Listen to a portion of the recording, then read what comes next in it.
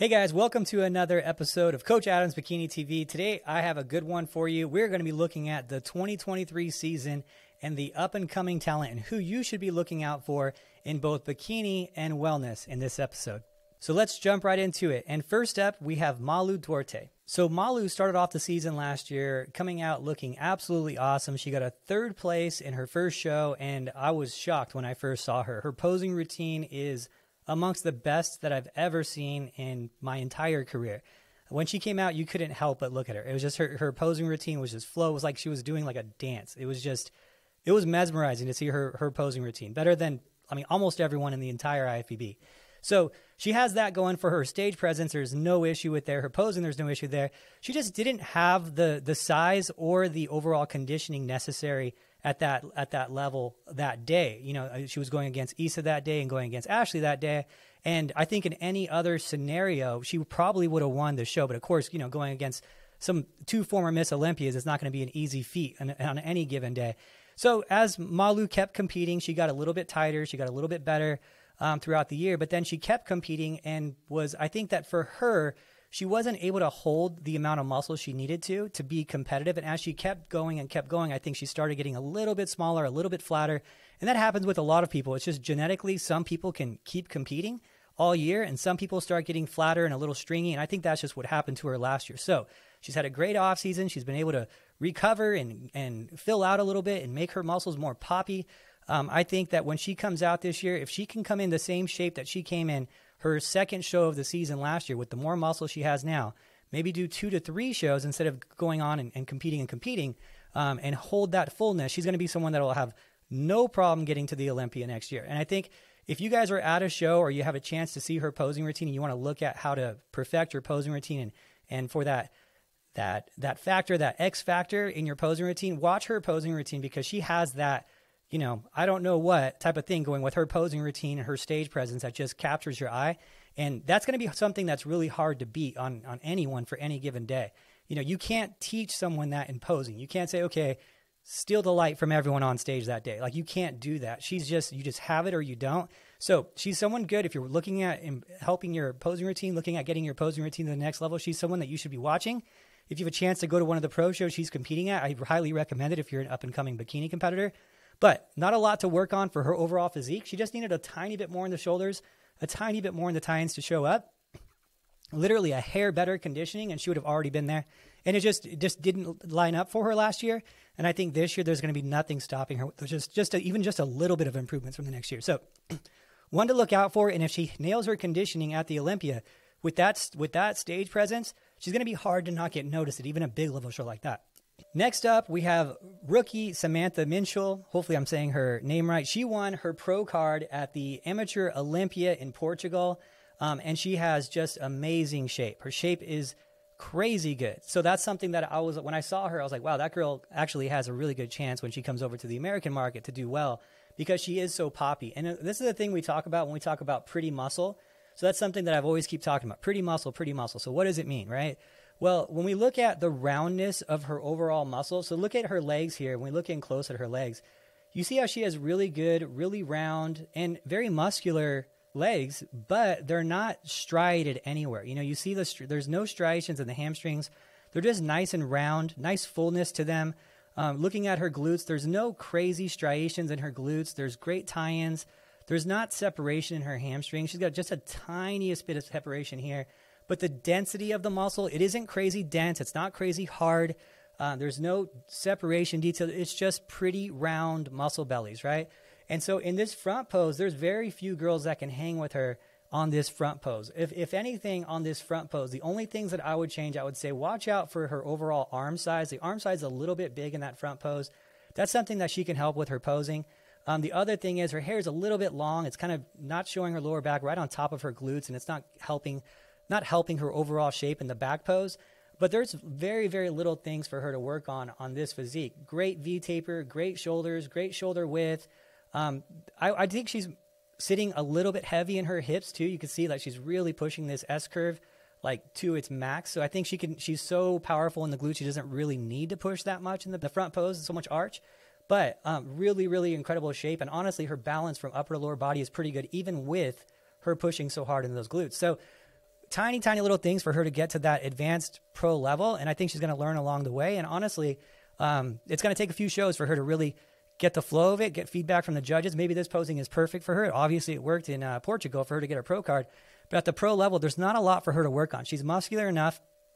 She's one of the girls I say, hey, go right into the pro level. Like, just start competing. You know, you're already there. You look great. Let's just see how you do on that stage. And let's see what the feedback is from the upper level judges and get some feedback from you. Just keep going from there. But she's not one of those girls who needs, you know, a year to compete after she gets her pro card, a year to build to get that pro card. There are a few of them out there, and I'm actually going to go into one right now. But incredible physique. I think she's got a ton of potential. I will not be surprised if I see her get to the Olympia this year in her first rookie year. In this next competitor, I think potentially could be a sleeping giant. I could be totally off on this one. This one's kind of our dark horse of the maybes, but she could be awesome. She could be, you know, still undersized, but to me, it looks like she could be someone that we all should be paying attention to. We will find out very, very shortly how she's going to do. So who I'm talking about is someone you guys probably haven't heard of. She got her pro card in Lithuania in 2021. So this is going to be her pro debut will be in 2023, and she's coming over to the States here soon. And I was shocked when I saw her overall physique. Now, who I'm talking about is someone you guys probably haven't heard of. Her name is Laura. I'm probably going to butcher her name. Laura Stelinkeviciute. Laura Stelinkeviciute. Laura Stelinkeviciute. Laura. Okay, so as I said, Laura got her pro card in 2021 in Lithuania. And I will say when she got her pro card, I was like, wow, she's a small girl. She's very petite. You know, considering today's bikini standard, she would be undersized by pretty much anyone's definition. So looking at her overall physique, though, let's go ahead and take a look at it when she won her pro card. So this is Laura the day that she won her pro card. You know, the shape. Now, here's the thing. A lot of you are looking at this just saying, yeah, she's a little small to winning a pro card. That's a surprise. But look at that shape. And when you see her in her pictures here, getting her pro card award, you can see, man, she is actually, you know, pretty petite. She's pretty small. So a couple of things. When we look at her physique, when we look at it closely, the structure is incredible, right? And I like this. I like her a lot because she gives a lot of hope to a lot of the girls who are more petite, who are saying, you know, I'm never going to be big enough for bikini now. I'm never going to be big enough for bikini now. Very, very petite. But look at that structure. Wide shoulders, tiny waistline, great glutes, right? And I was looking at her, I was like, yeah, no, that's not going to be someone who's going to have a breakout year the way I think, right? Remember, this is 2021. Now, we don't have any pictures of her competing recently because she hasn't competed recently, but let's take a look at her current Instagram and look at how much muscle little Laura has put on.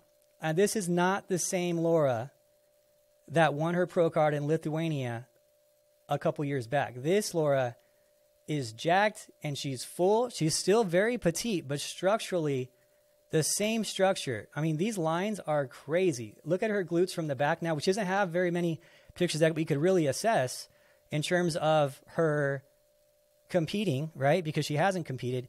But as far as her putting on muscle and her making the improvements that she needed to make, obviously she knew she needed to compete. She took a year off to get a little bit bigger. And I would say, based on these pictures at least, she's someone to watch out for. She's someone I'm like, wow, she made some serious improvements and she still has that crazy small structure that is very suited for bikini, you know? But the shape on her physique, the roundness to the shoulders now, the width, her glute to hip, her waist to hip ratio is just crazy. I mean, very few people have that. So someone to look out for. I don't know how that's going to translate to the stage. Obviously, you know, with Instagram, you're going to always post your best pictures and best angles and whatnot. But consistently, all of her pictures, they look great. I mean, the muscle is there now, and I think that she's going to be a real threat. I mean, we'll see. You know, it's kind of one of those ones where it's just like a dark horse. We just don't know. She could be great. I don't know. Maybe she's still too small. But I think that I'm very excited about seeing her compete this year. She's coming out to the States, so I'm very excited to see what she does and what she looks like. And, you know, she could be someone that just comes in and just starts killing it. And she could be someone that comes in and is just too small. So we'll see. But looking at her overall shape and structure, that's just something you can't train. Someone either has a structure or they don't. You can't train someone to have a tiny waist and wide shoulders and round muscle bellies. You just can't do that. It's just you have it or you don't. She definitely has it and just needed the size, and she has it now, it appears. So good luck to her, and I'm excited to see her compete this year. So you guys heard me rave about Caitlin Long all year. So Kaylin was someone I talked about needing to just stop competing last year at a certain point and just focus on gaining size.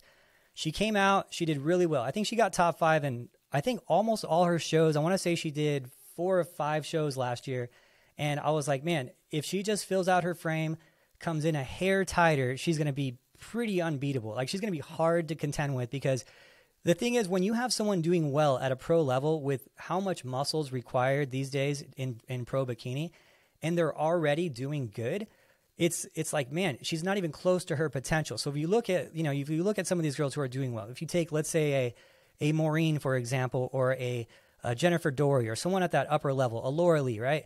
When you look at them, you're like, okay, what do they need to improve on for their physique to get better? Well, for them, it's not more muscle. They already have like as much muscle as they really need. It might be conditioning. It might need to be consistency at the shows. Maybe they're posing, things like that. But you're not looking at those girls and you're like, oh, they need a lot more muscle to be competitive. They need a lot more muscle to do better. When you have someone come out who's already beating all these girls who are kind of maxed out in muscle, obviously not Laura Lee, Maureen, and Jennifer. She's not beating them yet.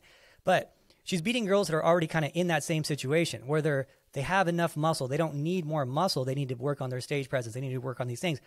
And Kaylin's beating all of them without having her physique maxed out in muscle. That's a pretty dangerous competitor. The other person we saw that was kind of like that was Lauren Dannenmiller. She didn't have the muscle, but she was still winning shows. She got top 10 at the Olympia one time. And that's purely based on stage presence and structure. Of course, she's got a good build to her, but it wasn't maxed out. Maybe she was somewhere around 80% of her max of how much muscle she could have. Kaylin's in that same position. Her shoulders aren't fully developed. She doesn't have the density yet to her muscles. She needs more overall muscle, and she also needs a little bit better conditioning. But remember, she's placing top 5 in like all her shows. So she took some time off last year. She's been focusing on growing and getting her density there, getting her muscles there. Her balance isn't really off. She just needs more size. So when you have bigger muscles and you bring the same level of conditioning, you're going to look tighter. So conditioning shouldn't be an issue now. She put on a good 3 pounds or so of lean mass. So she's someone to really watch out for. Last year I said, I don't think that she's going to get to the Olympia. I don't think she was there yet to get to the Olympia because her muscle just wasn't there. The density wasn't there. But everything else was there. I was like, if it's like one of those weird shows where a lot of people just don't show up or something, if there's 3 shows in a weekend and one of the shows has, 8 girls in it, maybe she can get to the Olympia that way. But this year, I think she can get to the Olympia with a regular show with 30 girls in it because she's put herself, has enough time put into it now where she can have the density and have the muscle necessary to be competitive and actually win the Olympia or win a show, get to the Olympia. And someone with a structure like that, depending on how much muscle she puts on, she might be someone we're talking about in the top 15 at the Olympia come end of the year. I don't know. I guess we're going to see what she did in the offseason here pretty soon, and I'm really excited about seeing that. So good luck to Kaylin next year. I think she's going to do great.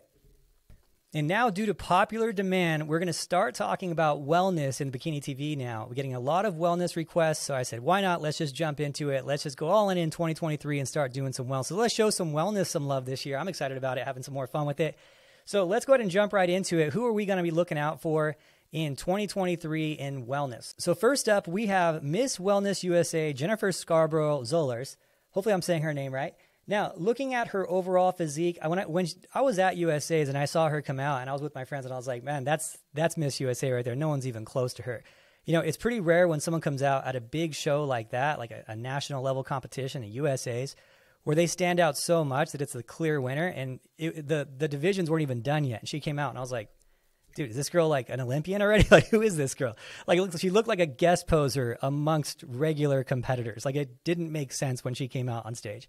So, and everyone was talking about her when she first came out. Obviously, she was going to win Miss USA. It was like probably the easiest judging that anyone had to do that day was just when she came out.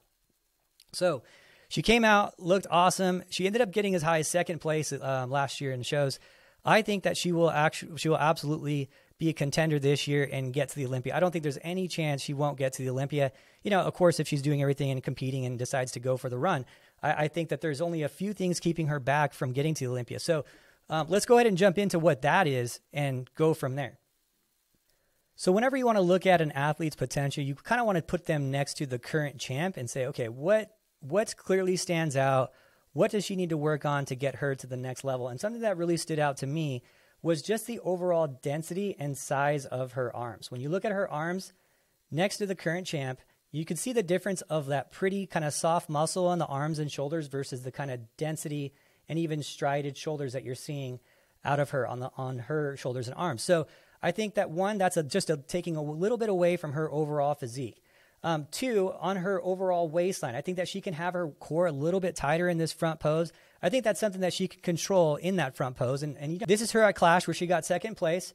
And I think that she can control her waistline a tiny bit. Just hold it in just a tiny bit. You can see Francielle, she's holding her waistline in a little bit tighter. It's not like a vacuum, but it is holding it in tighter. And I think that that's going to help her quite a bit. And you can also see the S curve being different. You know, she's pushing a lot more in that arch of her back, and she's not pushing so much in that arch of her back. And I think that's going to help her waistline a little bit as well. So just a couple things that she really needs to work on to push herself over the top.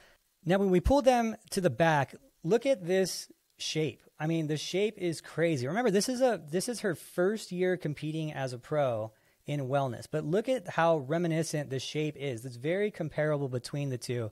And again, the only thing that I'm really seeing from her is just a little bit of an overpowering upper body. Like her shoulders and arms are just a little bit bigger than they really need to be when you look at next to Francia, right? So I think she tones that down a little bit. The back is already there. You know, she's got crazy good hamstrings, crazy tie-ins. Look at that shape, that upper glute shape. I mean, it's very comparable. Now, the difference is she's got Francielle has a little bit more of that pretty muscle like we talked about, right? It's not as dense. It's not as separated. It's not as grainy, right? And so that's going to be the difference between her. Bring the arms and shoulders down just a hair. Work on the posing in that front pose. Keep that core a little bit tighter. And, you know, if there's a way that we can get your muscle to not be so dense and so grainy, it's going to be, I think, a plus when you're standing next to a girl like this who has a lot of that pretty muscle. But I think there's no chance she's not going to get to the Olympia this year if she gives her all this season and gives herself a good couple shows to get there. And next up, we have Shelby Talon, who won her pro card at Nationals. Now, the reason I have Shelby Talon pulled up is basically based on popular demand. So the way that I started doing this was I asked on Instagram, who do you think is going to be a breakout star next year on the stage in both bikini and in wellness? So a lot of this was from you guys. So thanks for following on Instagram at Team Elite Physique and sending me this to help with these videos. I appreciate it. And so I had an overwhelming amount. I think she had the most DMs were sent to me about her. So I was like, okay, I better look at her and give her a close look. Now, I do see what everyone is saying about Shelby. Now, so the reason I think that she was so popular and so many people liked her is because they love her overall structure. You know, this is something that a lot of people can relate to, especially in the bikini world, because she has kind of the bikini structure, but the wellness amount of muscle. And I think that's very relatable for people because not everyone is built with those bigger bones that the wellness competitors have, that more of that medium build, medium to even sometimes larger build. She's got a tiny waistline, which I feel is very attractive in the wellness division because a lot of the wellness competitors are so muscular and they are those medium-based women. They don't have that tiny waistline like she does. So that's why I think she's one of the stars that people are talking about. But here's the problem when you have that more petite structure, it's going to take you a lot longer to build enough muscle to be competitive next to the more muscular, more medium-based competitors, more medium-build competitors. So it's going to take her a little while to get there. And that's all I think that she needs right now. So she has the look. I mean, she has everything that you need to be good in wellness. She has the beauty flow, the complexion, the structure. But she does need the size. She needs a little bit more size to be competitive. And she's going to need to have better conditioning than this the next time she competes on the pro level. When you look at her overall conditioning, just a hair tighter in the core is going to be helpful. Just a tiniest bit tighter in the shoulder. Just a tiniest bit tighter in the legs. When you see the glutes, there's still just a tiniest bit of body fat here on the lower mid glute here, in the middle of the glute. So she's going to need to fill out her frame a little bit, but look at her tie-ins. Look at that shape. Look at those round muscle bellies to her quads and her hamstrings. A little bit more, though. That's all she's going to need. I think that she's not going to be a breakout star in 2023. I think that she'll be a star in 2024, and she just needs to put a solid year of building muscle into it to be competitive with these more muscular upper-level girls. But everything's there. It just needs a little bit more. You know, the structure's there, the beauty's there, everything's there. Just a tiny bit more to be competitive on that top-tier level. And next up, who I think will be a breakout star, is Priscilla Lind. Now, Priscilla won her pro card at Universe, and I wanted to go into her physique because there's a few things that in her physique that can really make a difference for her. So first off, let's go into the positives for Priscilla here. I mean, from the back, it doesn't get much better than that. I mean, she is crazy good from the back. Look at those quads. Like, look at that sweep on her quad there. That is just craziness on her quads. But it's still not dense and separated and grainy. It's still pretty muscle, even though it's really big muscle, you know? It's great, huge quads, awesome shape. I think that she can use just a little bit more in the hamstrings. Those tie-ins are just crazy good. They're just deep tie-ins that just connect all the way to the hamstring. I mean, this is like a solid line connected to the hamstring here. Just crazy, crazy detail on her glutes and on her on her overall legs, you know, without being crazy grainy. It's just awesome shape. She's very blessed genetically to have that. And the development is crazy good. From the back, good rear delts, right? Everything's there. Now, a couple of things that are these mistakes that are not going to fly on the pro level is her hair being on top of her glutes, you know? Her hair is on top of her glutes. And another thing that I think is really hurting her is her overall posing. I think that if she comes into the show next year and she gets her posing down, she gets her stage package down, I honestly think that this suit is very close to her skin tone. It's a little monochromatic for me. I would probably change her suit color as well. Some people just have those more red undertones to their skin. Some people have more yellow undertones to their skin. You know, everyone has their kind of like their undertones to their skin. With her, this looks very monochromatic, so it doesn't really pop so much. I don't think it's helping that there's a red background as well, which is something you can't really account for, you know, but it does take away from it. And I think so. If she changed her hair, cut it a little bit, changed her suit color to create more contrast with her overall look. And then when we go into her front pose, and we go into her front in general, just a little bit more in the shoulders. And honestly, I think that it's not really just her shoulder development, because from the back, she's got pretty good rear delts. I think that it's how she's posing. I think she's posing her upper body a little smaller than she needs to. I think she can widen that posing up a little bit, and she could correct most of this with just posing. So most of this is presentation stuff. You know, her front pose, a little bit wider in the shoulders, her hair, her suit. I think that just those little things are going to make a huge impact to her. And then, yes, maybe a tiny bit more muscle in the shoulders, but nothing crazy. You know, when you look at her from the back, it is amongst the best of them. So I think that she could have a breakout year if she focuses on those key things, puts on a tiny bit of muscle, but she is someone to look out for sure. So I'll wish her a lot of luck. And with that, that is it. Thank you guys so much. Did I miss someone? If so, leave it in the comments below. Always like and subscribe. I'm thirsty for followers. Thank you so much. I'll talk to you next time. Let's get this year started.